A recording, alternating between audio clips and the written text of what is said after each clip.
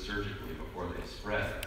But ovarian cancer tends to spread out in the abdominal cavity. These are little tumor nodules that are magnified through a laparoscope. We're looking underside of the right diaphragm over the liver, and you can see all those little seedlings of cancer.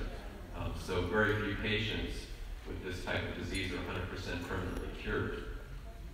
That said, in the last decades, women are living longer, and this is an interesting slide that was given to me recently. I've never seen the data put into quite this format before. So over the last few decades, there has been an increase in life expectancy for a woman with ovarian cancer. So if you look at the average woman with ovarian cancer, she's gained about 1.8 years of life. Now, unfortunately, most of that comes from an increase in just median survival, which is how long you live, not to say that you're cured. Cures have increased very so slightly and really added about 0.4 years, so about 3 months, because a small number of women are cured. When that averages out over all the women with ovarian cancer, we get to 0.4 years, whereas median survival has added most of the improved survival, and that's primarily because of the development of more aggressive surgery and platinum-based chemotherapy. So in thinking about reducing mortality from ovarian cancer, we can talk about therapy, and you just heard exciting news about PARP inhibitors and how we're making strides there. But again, that's probably most likely to help women live longer, not actually permanently cure cancers. I'm going to give 2 talks, one here about screening and early detection, and then in the lunch session about prospects for prevention.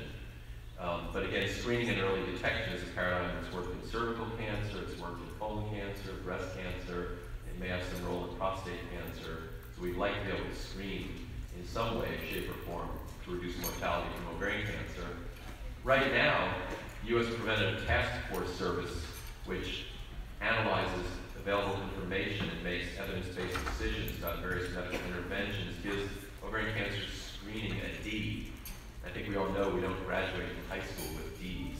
You know, hopefully we've got A's and B's. So this is where things have stood for the last few decades. So let's just take a step back and think about screening and how it would work. So this slide shows the disease outcome, which for cancer could be cancer survival or it could be cancer death. On that timeline, you have overt disease, which is clinically recognizable cancer. So the arrow at the bottom right shows the usual sort of diagnosis. So we typically diagnose ovarian cancer after there's disease that can be felt on a pelvic exam or seen on a scan that's causing symptoms. And again, for ovarian cancer, 2 out of 3 times when we diagnose the overt disease, the patient doesn't ultimately survive. There's some period before diagnosis when a patient's having symptoms, so that potentially represents an opportunity for earlier diagnosis. But then screening moves even further back, and again, ideally, like with colon cancer and with cervical cancer, you're actually screening for a lesion that's not even cancer yet, it's pre-cancer, so it's a polyp in the colon that could turn to cancer, but it's not cancer, so it's at a stage where it can't kill anyone. Likewise, a pap smear, you're not really looking for invasive cancer, you're looking for precancerous dysplasia that can be either excised or frozen or burned and prevent that lesion from ever developing into a cancer. But one thing that people tend to think of, or tend to forget about actually when they look at the paradigm of screening to affect disease outcome, is that it's not good enough just to detect the cancer with screening. Ultimately, it has to affect the survival, and that more women have to be cured of ovarian cancer by this earlier detection. So that's really the tough part, is proving that. So with respect to ovarian cancer, unfortunately, there's a number of significant barriers to really making a difference in mortality with screening. One is that ovarian cancer is relatively rare. So when you have a very common disease in the population, it's easier to screen and detect a lot of cases and for it to be cost effective while you're saving lives. When you have a rare disease, it's more like looking for a needle in a haystack. So if you're screening everybody, you're going to be finding less cases, saving more or fewer lives. So the rarity of the disease really makes it a challenge to do screening, at least in whole population. The ovaries and tubes where ovarian cancer starts are inaccessible. You know, the cervix, we can put a speculum in and look at the cervix. The breast can be palpated. The colon can be scoped. The ovaries and tubes are more difficult to look at, to really try to detect an early lesion. Also, screening for ovarian cancer, at least in 2016, means finding an early invasive cancer. It's not like cervical or colon where you're looking for a precancerous lesion. You're hoping to detect invasive cancer before it's spread. So that's really a narrower window to make a difference in mortality. And then, unfortunately, most ovarian cancers at an early stage don't cause enough symptoms to really facilitate the diagnosis, and I'll show you a little bit of data on that. And then finally, when you're screening for cancer, unfortunately, there's a propensity to detect cancers that are less aggressive and more slow-moving. So, yes, you can detect them, but for the most part, these may be cancers that already would have been cured if they were picked up and detected clinically by a physician or some sort of radiographic study based on symptoms. So you might not actually impact the death rate from ovarian cancer. And this slide attempts to demonstrate that. So each of the black lines is a cancer that's growing, and from the point of an early stage to the end of the line being when it would be metastatic and really not curable. So you can see that slowly progressive cancers have, on the bottom, have a longer line. So those are meant to be 6 different patients, and they're long black lines. And you can see if you're screening annually, you're much more likely to pick them up at a stage where they'd be curable, where they'd still be early. Whereas rapidly progressive cancers that are more virulent and metastatic, you're going to tend to miss some of those if you're doing an annual screen because they're just progressing in months, not years. So the other important thing, which has also been mentioned, I heard in some of the other talks this morning, is we now know that what we call ovarian cancer is several different diseases, and in fact, it's probably not even really ovarian cancer in the sense that it starts in other cells, not in the ovarian cells. It may involve the ovary prominently, but the high-grade serous cancer you've heard starts in the fallopian tube. The clear cell and endometrioid type cancers start in deposits of endometriosis, which can be on the surface of the ovary or other areas in the lower abdomen on the peritoneal surface. And then mucinous ovarian cancers, some of these are metastatic to the ovary from the GI tract. Others may actually develop from embryologic rests in the ovary. But we really are dealing with different diseases here that have different causes, different genetic alterations, molecular changes, and so we can't really think of screening for ovarian cancer as looking for one disease. And it's instructive to see that when you look at these different types of epithelial ovarian cancer, some of them often present at an early stage, like particularly the endometrioid and clear cell, renal or mucinous, whereas the most common type, the high-grade serous, which accounts for about 2/3 of cases and probably 80% of deaths, rarely presents at stage 1. Those are usually presenting in more advanced stages, 2, 3, 4. So that is a challenge when we talk about reducing mortality from this disease. So if we're going to screen for ovarian cancer and try to make a difference, how are we going to approach this? Well, I'll show you a bit about symptoms. There was a lot of enthusiasm for this about a decade ago, that women recognizing the symptoms. It's a disease that whispers, but if we listen, we could maybe detect more cases early. I don't think that's been the case, although it's not to say that one shouldn't pay attention to those symptoms. A physical exam, so for a long time, one of the main reasons for having an annual GYN visit for a pelvic exam was to feel the ovaries and if anything was abnormal, to consider the possibility of ovarian cancer. But it's been shown that the annual pelvic exam is really pretty much a useless exercise in terms of trying to make a difference for ovarian cancer mortality. Blood tumor markers, you've all heard about CA125, and there's other markers like HG4, OVA1 tests that look at blood markers to try to predict ovarian cancer.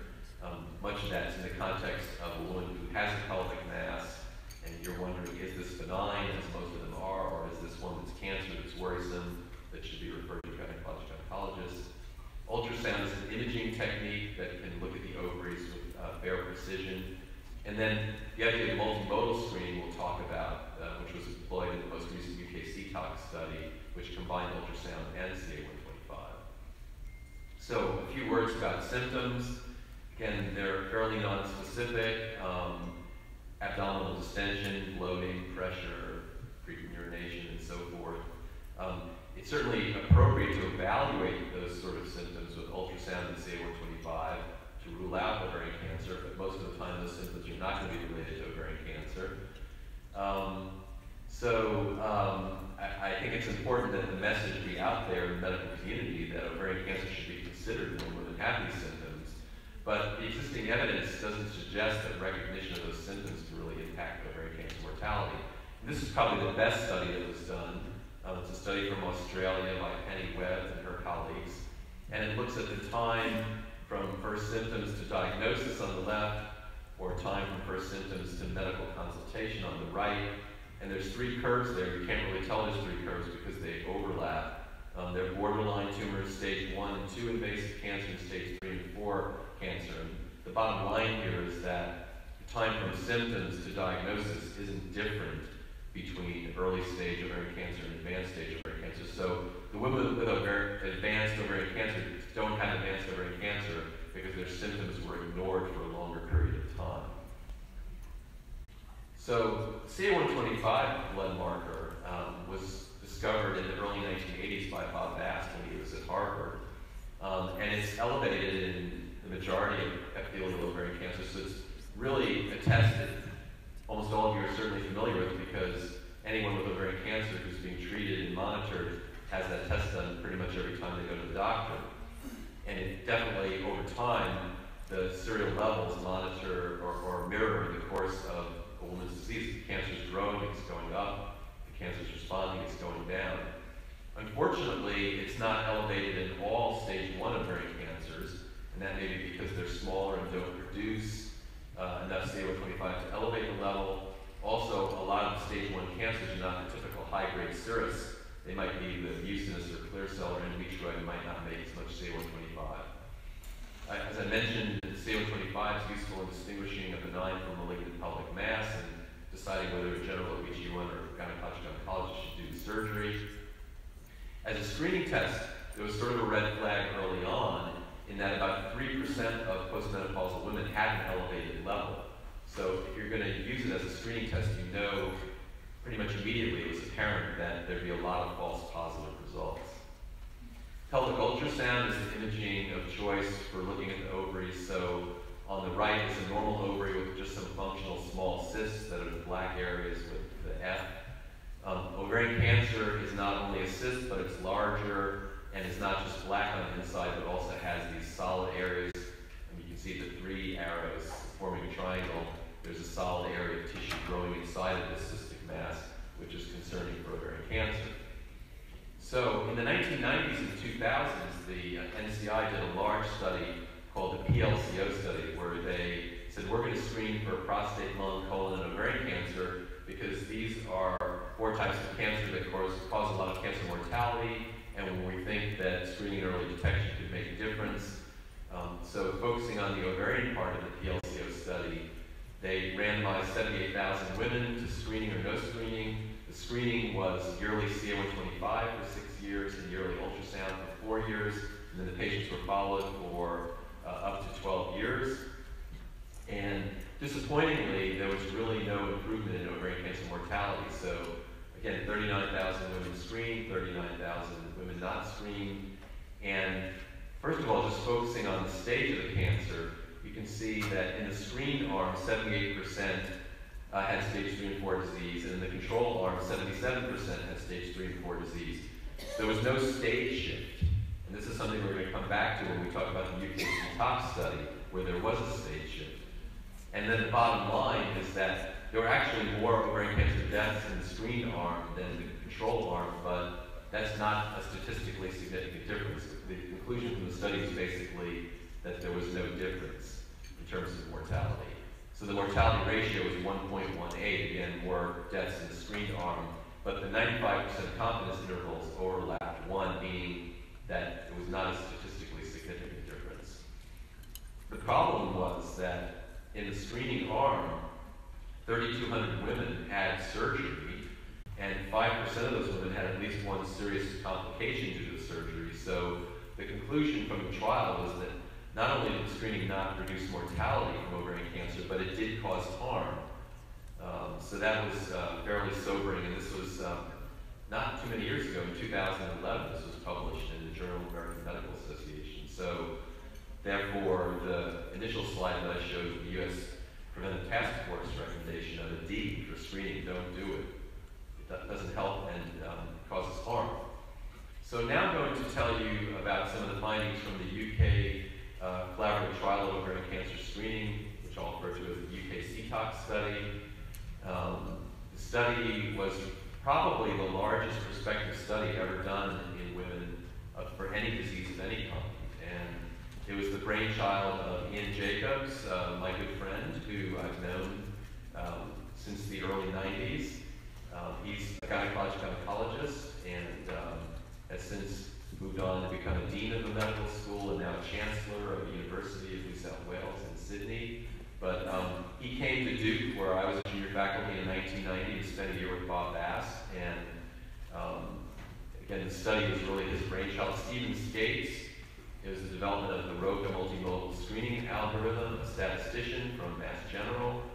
Usha Menon at University College London. On the left, was really the workhorse who ran the study with a huge study team. This study probably cost $150 million over the course of 15 years and was conducted all across the United Kingdom. And really, the basis for the study was Stephen Skates' statistical work, looking at CA-125 and saying, well, yes, an annual value really doesn't perform well as a screen, but look at what happens when you follow women with slightly elevated CA-125s over time that never develop ovarian cancer versus women who wind up having ovarian cancer. So there's CA-125 levels from 6 women on this slide, and 3 of them didn't develop ovarian cancer. So the lines 2, 4, and 6, which are basically flat line, just sort of jigging up and down a little bit, are women who over the course of 6 years didn't develop ovarian cancer. And then number 1, 3, and 5, you can see women whose CA-125 levels really started to rise. So Skates developed this ROCA algorithm based on the absolute value of the CA-125. So a CA-125 of 100 is a lot more worrisome than a CA-125 of 40, even though they're both elevated, just as an absolute value. And then the slope of the line, or the trend over time, also very important that if it's rising, it's very concerning. So in the UK CTOX trial, the enrollment was from 2001 to 2005 for women over 50 in the UK. Screening ended in 2011, so I think the average woman had screening for 7 years. And then just in December of 2015, the mortality results were released. So there was a 4-year gap there because, again, they weren't studying the incidence of ovarian cancer, they were studying the mortality rate from ovarian cancer. So the average woman with advanced ovarian cancer lives about 4 years. So they waited 4 years from the end of the screening to look at the effect on mortality. And there was a control arm of over 100,000 women who did not have screening. I think it's worth noting that there may have been some contamination of that no screening arm, because it's possible that some of those women did get CA-125s, and did they really represent a pure no screening arm? Not sure about that. There's probably a little bit of screening going on there. But the 2 screening arms were one ultrasound arm where women were getting an ultrasound annually, and then if there was anything concerning, they were referred for a clinical evaluation, which probably included a CA-125 most of the time. And then a multimodal arm of 50,000 plus, who had an annual CA-125, but that was again done every year and analyzed with the ROCA algorithm. And so some women may have had a quote-unquote elevated CA-125, but they didn't just go right to surgery. If it was only mildly concerning, they would have another repeat CA-125 in 6 or 12 weeks, and then if the risk was rising, the level going up, then they might be referred for an ultrasound or a clinical evaluation. So it was an attempt to not just react to every CA-125 that was quote-unquote elevated. So more detail on the multimodal screening. The ROCA algorithm, again, is based not only on the CA-125 level, but on the patient's age, menopausal status, and also taking into account their baseline risk of ovarian cancer. they have a family history or BRCA1 or 2 or other mutation that would increase their risk. So someone with a higher risk to begin with due to family history or a known mutation would have a lower threshold for triggering an ultrasound and a clinical evaluation. So in practice, what this meant, that was 90% of women who had the multimodal ROCA test were told you have a low risk value, you're going to be just coming back in a year for a repeat. 8.5% had a repeat in that 6 to 12 week sort of window because there was a slightly elevated risk, and some of those would eventually go on to clinical evaluation. And then 1.5% had an ultrasound, and if the ultrasound and ROCA were concerning enough, a clinical evaluation to consider for surgery. So I think it's important to remember that number. If this sort of screening is done, 10% of women will be told your result isn't completely normal. So think about the anxiety that might come into play there, not just from the patient who's worrying about whether she has ovarian cancer, but also the physician who's worried about whether their patient has ovarian cancer. You know, and think about when do you pull the trigger to do something surgically. So one reassuring aspect of the UKC tox trial is that in the multimodal screening, control, and ultrasound arms, an equal cumulative incidence of ovarian cancer was found. So again, we're not trying to prevent cancer in this study, we're trying to reduce mortality. So you would expect the same number of ovarian cancers in each of the arms of the trial. You would just hopefully have a lower mortality rate in the screening arms. And so this just shows the cumulative ovarian cancer incidence over the 14 years of the UKC tox study. And it's equal in all arms, so that, again, reassuring that the study worked the way it was supposed to. So some of the main conclusions or take-homes from the study were that the multimodal screening approach had a higher sensitivity for ovarian cancer, so 86% versus 63% for ultrasound. And sensitivity means if there's cancer there, do you pick it up with the test? So the multimodal screening picked up more of the cancers with the screening approach than having an ultrasound. The specificity sounds very high for both tests, 99.8 versus 98.2, but that 1.6% difference, which is better for the multimodal screening, makes a huge impact in the real world, because the specificity means if you don't have ovarian cancer, that it's saying you don't have ovarian cancer, that you're not having false positives there, where it's saying that someone has cancer when they don't. Because there's many more women out there in the population who don't have ovarian cancer than who do. So it's incredibly important to have a very, very high specificity. So that 1.6% difference in specificity, what that translates into is a lot higher number of operations for cancer detected for ultrasound screening compared to the multimodal screening. So only 4 surgeries for every invasive cancer detected in the UKC tox study, compared to 17 with ultrasound. And for the past few decades, the threshold we've been sort of bandying about is, well, it would be okay to have 10 operations for every cancer. So with the multimodal screening, you're doing much better than that. So I talked about stage shift before and how there was no stage shift in the PLCO study, that about 78% of women who were diagnosed with ovarian cancer in PLCO had advanced stage disease, whether they were in the screening or no screening arms. And this is type 1 cancers. I showed you that slide earlier with all the different histologic types of ovarian cancer. This is the non-high-grade serous group that tends to have a better prognosis. So you can see on the left side of the slide, 83% is circled.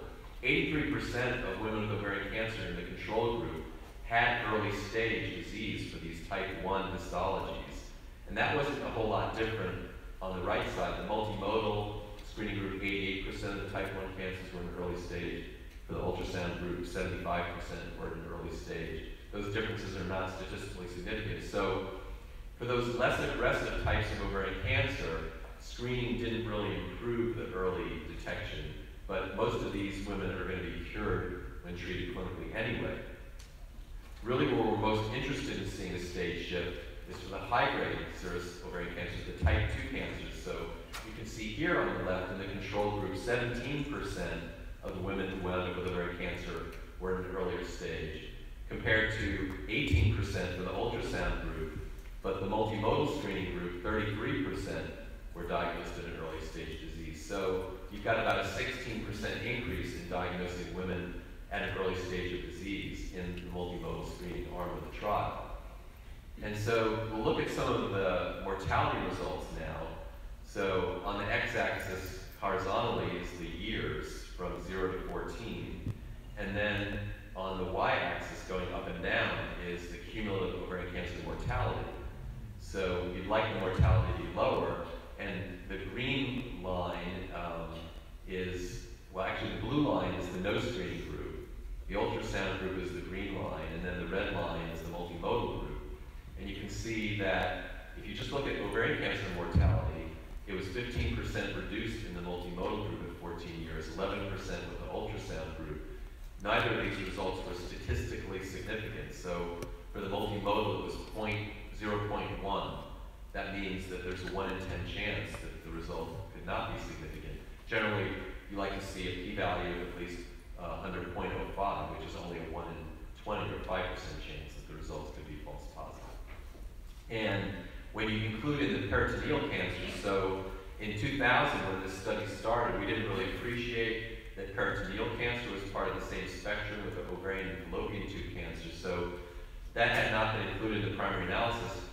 When you add in the peritoneal cancer deaths, it doesn't even look quite as good. So you went from a 15% mortality for just ovarian cancer with multimodal screening to then only 11% with multimodal screening if you included in peritoneal cancer deaths.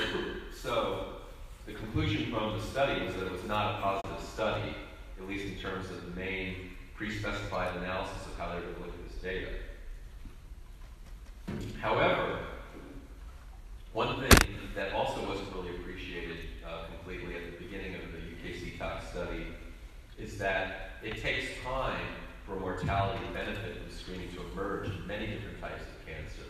This is not unique to ovarian cancer. So here's just, this is not a trial, but it's looking at mortality from breast cancer in Sweden, which went down after the introduction of screening. So the green line is the mortality in the group that had mammography screening, and the red line is a group that didn't have screening. You can see that mammography reduced mortality from breast cancer by about 29% in the screened group. But again, looking at the x-axis, which is time, it wasn't until about 5 years, it wasn't until after about 5 years that that improvement in mortality started to emerge. And it's thought that the reason for that is that when you start a screening program on day one, like in the first year, 2 years, 3 years, you're picking up cancers that are already there. And the term that's used is prevalent cancers. So that those cancers are already there in the population that you're screening when you start the screening. And your ability to impact on mortality from those prevalent cancers is going to be, by definition, less because they're already there and growing even before you started your screening program. Really, it's incident cancers, new cancers that develop